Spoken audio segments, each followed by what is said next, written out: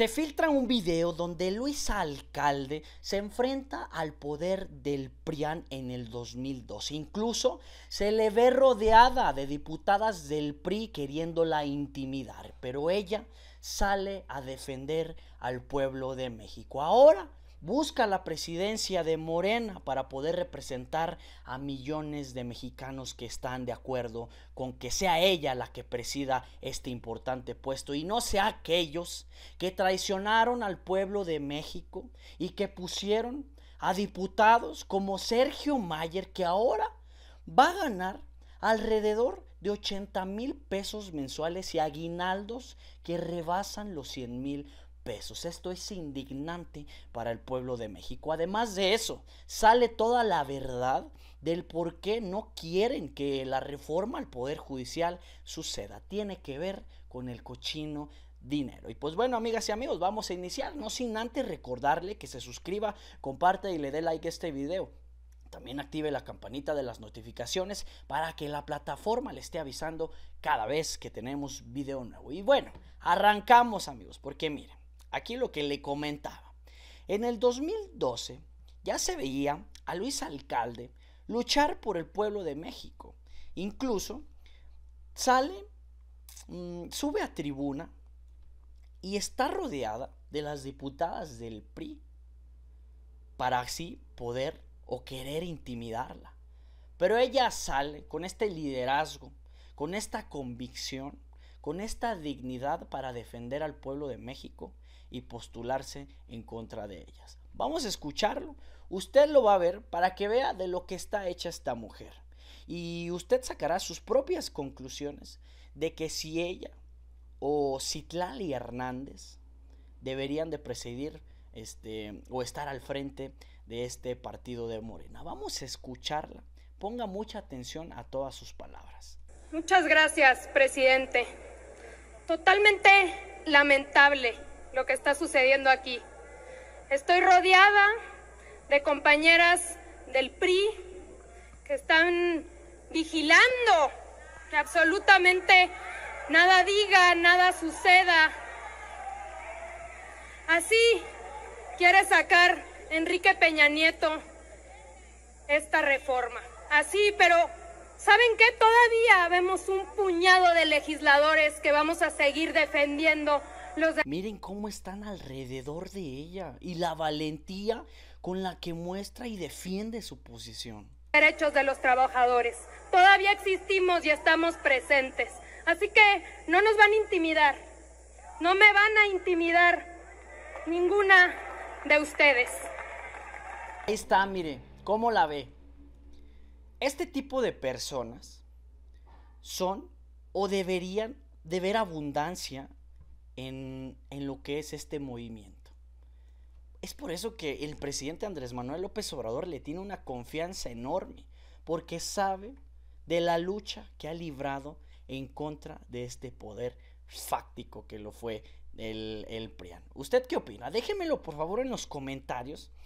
¿Quién sería la mejor opción para presidir la presidencia del partido Morena? Y pues bueno, continuando con la información, amigos y amigas, le comentaba que ella está luchando en contra pues de Citlali Hernández y de Mario Delgado, estos que pues lamentablemente se dice que le pusieron, mire, el camino, le pusieron la alfombra roja a Sergio Mayer para que llegara a una diputación plurinominal. Ahora, después de todo esto, de todo el tema que pasó, salieron diversos periodistas, diversos comentaristas. Uno de ellos pues fue el Fisgón, pues personaje respetado en el medio, pero que verdaderamente estuvo equivocadísimo en defender que Sergio Mayer obtuviera esta posición. Incluso ya el presidente Andrés Manuel López Obrador pues salió a hablar al respecto, diciendo que pues todos tenemos errores. Está aceptando el presidente Andrés Manuel López Obrador que el Fisgón efectivamente se equivocó en este comentario. Pero vamos a escuchar. Por lo que dijo o expresó, pero a lo mejor no conocen bien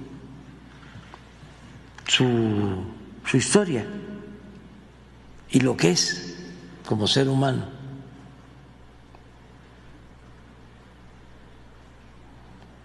Y pues todos, hasta, como dicen los abogados, aceptando sin conceder de que haya cometido un error, pues todos cometemos errores,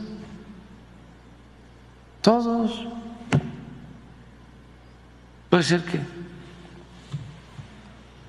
Pues ahí está el presidente Andrés Manuel López Obrador, que efectivamente el fisgón cometió el error de defender a Sergio Mayer en esta famosa entrevista que ya todo el mundo conoce y empezó a ver por esto mismo, porque fue tanta la presión social que recibió el fisgón que incluso salió a decir que uno de los medios de comunicación o una cuenta de Twitter llamada La Catrina pues utilizaba bots para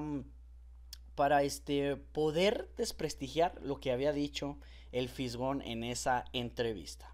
Y no, pues claramente se equivocó, porque cientos de mexicanos no están de acuerdo a que Sergio Mayer esté al frente de una diputación plurinominal, esté al frente o sea representados por este personaje, porque miren nada más lo que se va a llevar este señor. Esto es no puede ser posible. Mire, este señor se va a llevar nada más y nada menos que más de 80,000 pesos mensuales, agregando los aguinaldos que arrebasan los 100,000 pesos. Es indignante que este señor vaya a recibir tanto dinero y no sea un verdadero representante, un verdadero líder de este movimiento. ¿Ok? Déjeme su opinión.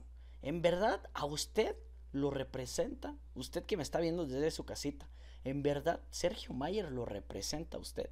Déjenmelo en los comentarios, por favor.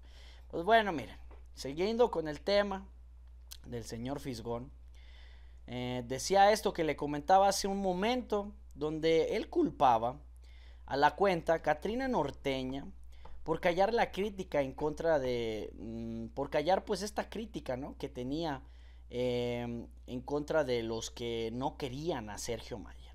Él dice que el pueblo mexicano que está inconforme con esta posición eran bots creados por esta cuenta.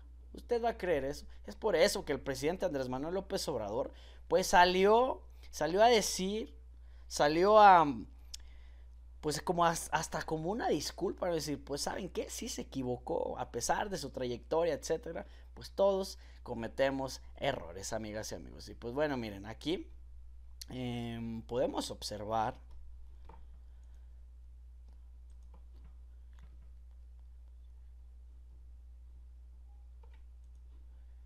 porque mire, yo le voy a decir una cosa, es indignante.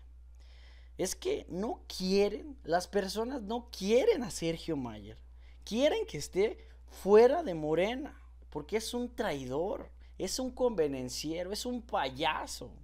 Recordaremos lo que dice: no mentir, no robar y no traicionar. La gente quiere que se vaya Sergio Mayer, que no esté en esa posición. Y pues miren, pues ya salió el peine, ya salió la verdadera razón por la cual no quiere estos que están en contra de la reforma al Poder Judicial, no quieren que se apruebe. Porque miren, el sueldo de cada empleado del Poder Judicial incluye prestaciones de ley, seguridad social, pago por riesgos, seguros, fondos de ahorro, etcétera, etcétera, etcétera. La lista está larga. Bueno, hasta la ropa y los restaurantes caros se los vamos a estar comprando. Esto nos costará más de 1,031,000 pesos durante solamente lo que queda de este año.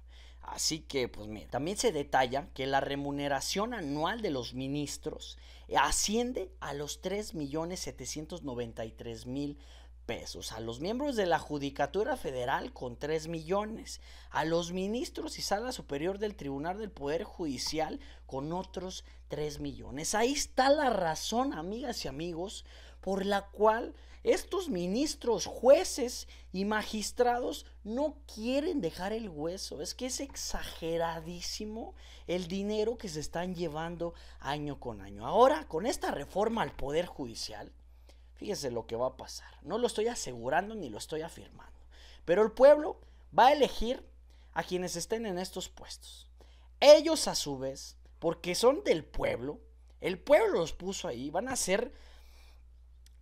empezar a reformar todo esto del Poder Judicial. Para empezar, van a dejar de otorgar amparos a delincuentes y van a empezar a dejar de sacar a la cárcel a estos delincuentes. Esto ya no lo van a permitir como primer término. Como segundo término, es evidente y es lo que necesita el pueblo de México, que se bajen los sueldos y que no tengan tantas prestaciones inútiles, porque esos son. O sea, ¿cómo va a ser posible que le estemos pagando hasta la comida a estos señores? Y hacen un pésimo trabajo. Le estamos pagando su ropa. Incluso hay un apoyo ahí para anteojos que rebasa millones de pesos. Esto no puede ser posible. Es indignante para el pueblo de México. Es por eso que no quieren que esta reforma al Poder Judicial pase. Y pues bueno, amigos, es así como llegamos al final de este video. Recuerda compartir, suscribirte y darle like, activar la campanita de las notificaciones para que la plataforma te esté avisando cada vez que tenemos video nuevo. Soy Jobat DS y nos vemos pronto en un próximo video. Hasta luego.